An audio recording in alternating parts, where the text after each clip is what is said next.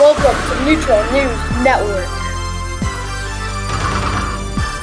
Isaac G with politics, Jack T with sports, Ollie T with everything else. Today we will learn more about Al Capone. So let's get right into it.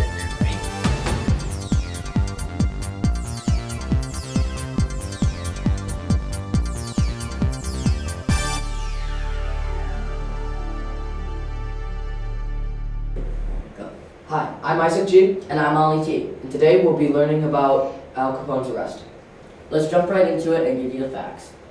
Alright, so we decided that we have made a time machine to go back in time and actually give you the facts from that time period.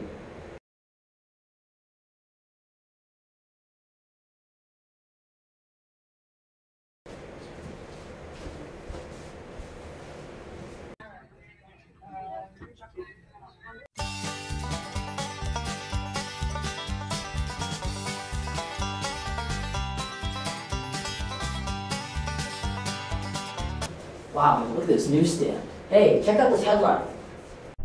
Get out of my face, kid.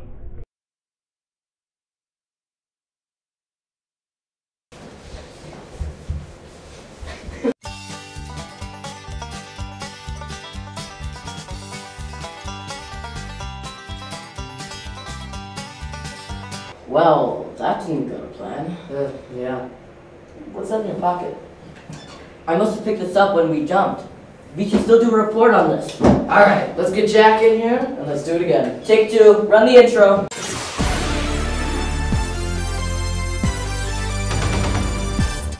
Our first plan didn't really pan out. How will we solve this problem? Tune in to find out.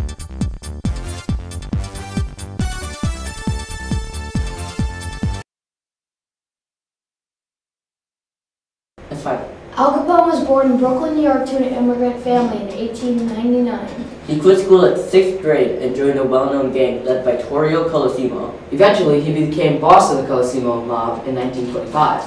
As he gained power, he had lower-ranked members of the gang take the hit for him in order to stay safe. On June 5th, 1931, he was indicted for tax evasion, tried and found guilty on 3 out of 23 occasions. In May 1932, he was arrested and brought to the Atlanta Penitentiary. This is Ollie T. Isaac G. And Jack C. signing off.